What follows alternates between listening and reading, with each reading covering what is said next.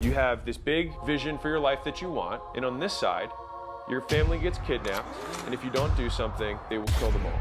Which of those motivates you more right now in this video? When I was 15, 16, 17, I was a pretty angry kid. I thought that I had all these issues. I would tell people I have anger issues. I'm not a nice person. I would tell people those things because I believed those things to be true, and I saw them as problems. And then I went to college, and in college, it's all propaganda of people who are teaching who've never actually done work in a real economy ever. They're all tenured, they don't live in reality. They tell everyone they should pursue their purpose and their passion and the things that they love, and I ate it up. And so I read all these books on positive psychology, I watched all these TED Talks, and the problem was I didn't make any progress, and I felt like there was something even more wrong with me because I didn't feel any of that stuff. I wish I could go back and tell myself, dude,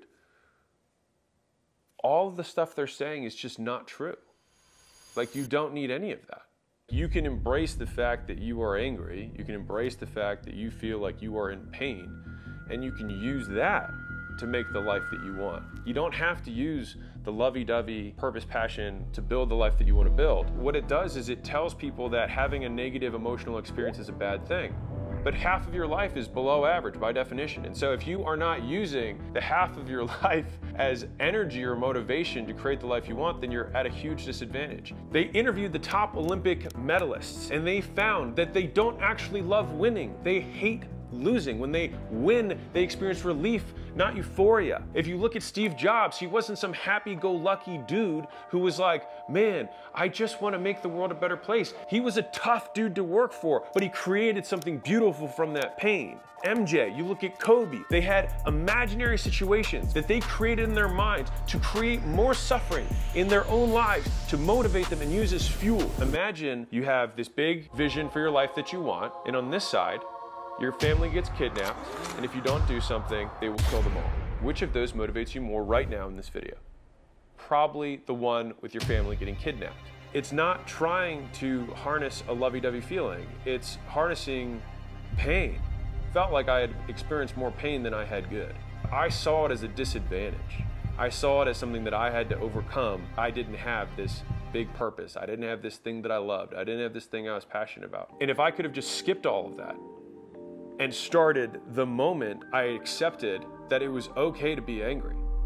What wasn't okay was not doing anything about it. While I procrastinated by trying to find purpose, jumping from thing to thing to thing, trying to find the thing that really lit my fire, and just accepted that it was totally okay to work my face off in disgust from my current circumstance and who I was, then I would have gotten to where I wanted to go much faster. So many people are believing a lie. They have to be happy, they have to have purpose, passion for what they're doing in order to get out of their situation. They think that they are poor because they don't have passion. That is false. You are poor because you're not doing the activities that make you rich. And you can fuel those activities whatever way you damn well please. And so if you are somebody who is more motivated by the dark side, then lean into the dark side. Unlike the saying, the road to hell is paved with good intentions, the equal opposite of that is the road to heaven is paved with bad intentions. You can do good shit with bad motivation.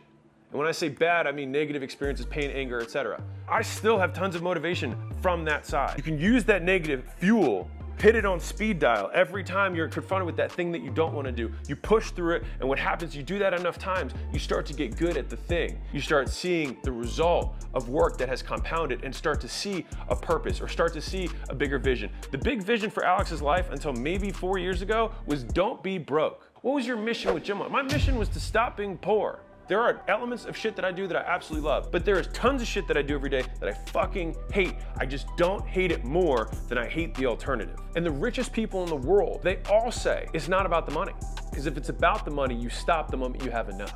The people who are the wealthiest in the world have the three things in common. They have the big goal, they have massive fears about never being enough, and then they have impulse control to stay on goal. And oftentimes that impulse control comes from right as you approach the guardrail, looking over the edge and imagining what it would be like to have your friends tell you that you were a failure, or have them laugh behind your back, or talk down about you, or have your parents, when they're introducing you as their fun-loving kid, you know, he's still figuring himself out. That is what would crush me.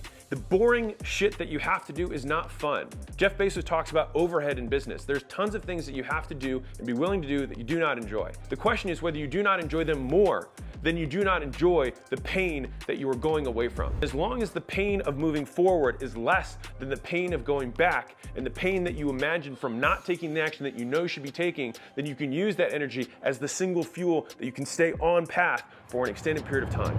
I'm writing my book right now. I'm on the 11th fucking draft. Like, there is no feeling that makes me more sick than the idea that I could have done more. The pain of the idea of that book not doing well, or that book leading to people being like, I don't think he tried as hard. That is the thing that hurts so much more than going from the top yet again to make another video, to make another article, to make another short, to make another fucking chapter revision yet again, so that when I do launch it, I think to myself, I literally exhausted every option on this. One of the sayings that I live by is that I will not do my best, I will do what is required. And the difference between what your best is and what is required is the difference between what you think your real best is and what your actual best is. And what your actual best is the thing that you would do to prevent everyone you know from dying. What people care about is the outcome, what you put out in the world. Now, why you do it, what fuels you, that's your business. And so if you are in one of these situations and you can't find that purpose, you can't find that passion, cool. But it doesn't give you permission to not be successful.